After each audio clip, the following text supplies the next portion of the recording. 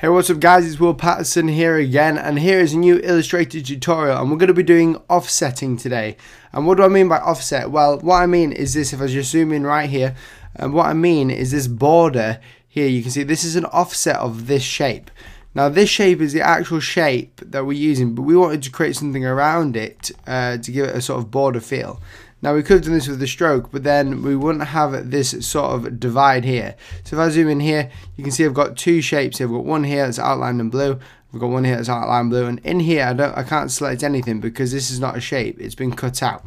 So I'm going to show you how to create this because this is great for doing vintage sort of work or creating logo ideas. So I'm just going to create a new artboard over on the right, and then I'm going to show you. So I would take a shape like this, very simply, or any other shape. I'll just do one to show you. So I would create like a rectangle or whatever, and then I would, if you wanted to have that little spike going up there, what I do is I just hover over it. I just go over like so, object, and then I go to path, and I go to add anchor points. And what that does, you can't see anything at the moment, but if I click off and press A to get my direct selection tool up here instead of my selection tool, if I just go into the center here, we've added two anchor points here. Now if I was to do it again, so if I went up to object, path, add anchor points, it would do it again, as you can see here. So that is the anchor points that it keeps adding. I'm just going to undo that so I don't have any of those anchor points. I'm going to press A, and then when I've pressed A, I'm going to highlight this anchor point here and move it up by pressing shift. That green line you're seeing there is a smart guide. Now what this does is it keeps in line everything. So I'm not even pressing shift or anything. That's just keeping me in line. Now smart guides can be turned on in view, and then you go to smart guides, or you can press command U, turn them on and off. So as you can see, I've created my shape there. I'm just going to move this up a bit more.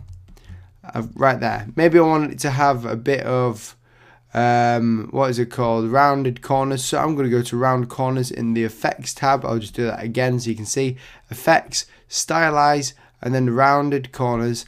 And then I'm going to press preview, and then we're going to go out and press shift and go on the up arrows like so, press OK, and then because it's not an actual shape yet, it's still got this path mark there. You can only see the sort of rendered version of the image, of the effect, sorry. I'm going to go and highlight it, go up to object, and then to expand appearance, so that'll expand it so we actually have the shape there. Okay, now what we're going to do is we're going to actually offset it.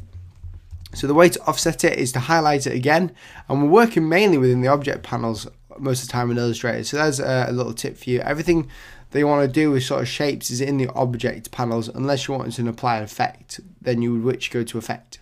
So we're going to go to object, and then what we're going to do is we're going to go to path, and then just below outline stroke you'll see this offset path, and then we'll get this little dialog box come up.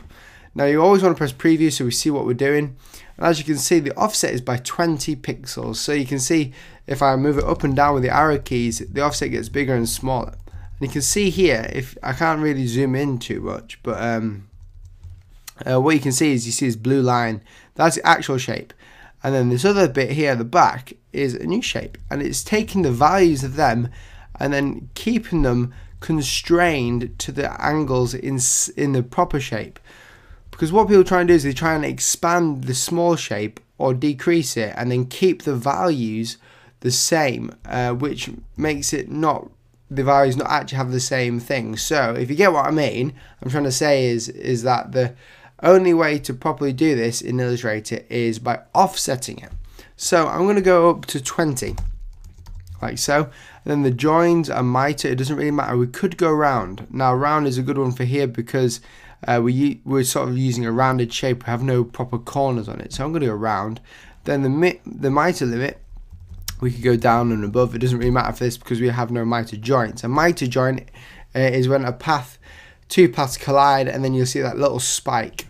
That's what it is. And then we're going to press OK. That's applied it, and now nothing's really happened. So what we need to do is we need to hover over without clicking. You'll see this. This is a shape inside, and then we can move that because this is just two separate shapes. So we can move this shape, and then we have the offset at the back. So what I'm going to do is I'm going to create a stroke around here. So I'm going to go up to here, and then in my stroke panel down there, I'm just going to press stroke. Like so, we've got 1 pixel stroke. I'm going to bump that up to about an 8 pixel stroke. Now that's still a shape in there, but you can sort of see it looks like this. The difference is with this is that it's actually the bit at the back is missing, so the actual bit's cut out. So what we need to do is work out a way to cut out this shape from that, including the stroke. So what we need to do is I'm going to zoom in actually, and then we're going to just press the middle shape, not the back one. I'm going to go to Object again, Path, and then Outline Stroke. This stroke has now been outlined, so it's not an editable sort of stroke. So what we're going to do is we're going to highlight the whole image, so including the back, the whole shape, and then we're going to go to our Pathfinder tools there. And if you don't see Pathfinder, go to Window and go down to Pathfinder, or Shift Command F9 or Shift Control F9 on a PC. So highlight them all, and then we're going to press Divide. Now this divides all the shapes, so everything that's on top gets cut from the bottom, and then it works in the order of how you view it, or the layer stack. So what we're going to do is we're going to zoom in and we're going to try and move the shape, but you see it's all grouped, and we can see it up here that it's grouped. So we're going to right click and press ungroup, or you can press Command Shift and G to ungroup, or Control Shift and G. Then what we'll see is when we've ungrouped it is that we have a couple shapes. We have three shapes here. We have the out shape, and you can see that it's just one shape because we can see the two path outlines. Then if I zoom in, we have this other shape in here. Now I'm going to show you these two shapes here. These two shapes are the yellow ones here. I don't actually know why there's two of them, but we have two shapes there. So what we need to do is I'm going to show you the other shape actually in the orange. This is the stroke that we were using before, so we need to go and delete them. And I'm going to go and just press them both by pressing them and then holding Shift down and pressing the other one. Then I'm going to delete them, and that's how you delete them there. Then we want to make sure there's no other strokes on here by checking out the panel down here, and it all looks fine. And what we see there is we have the actual offsetted path, and that's how it works just there. And then you can group these together, and then you can put your text inside there if you want. I'm just going to put offset. If you can see that, you probably can't.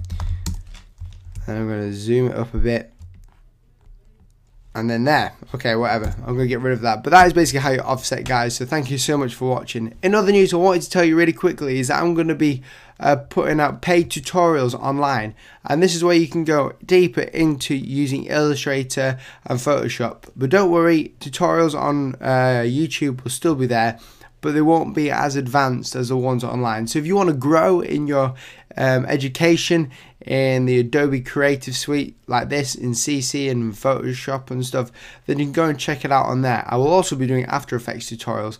I'll put the link in the description in a few weeks time, but the problem is that we're still talking on the website of how I'm going to do it and what's going to happen in the pricing. So make sure you stay tuned for that. So guys, thank you so much for watching, and I'll catch you in my next video. Goodbye.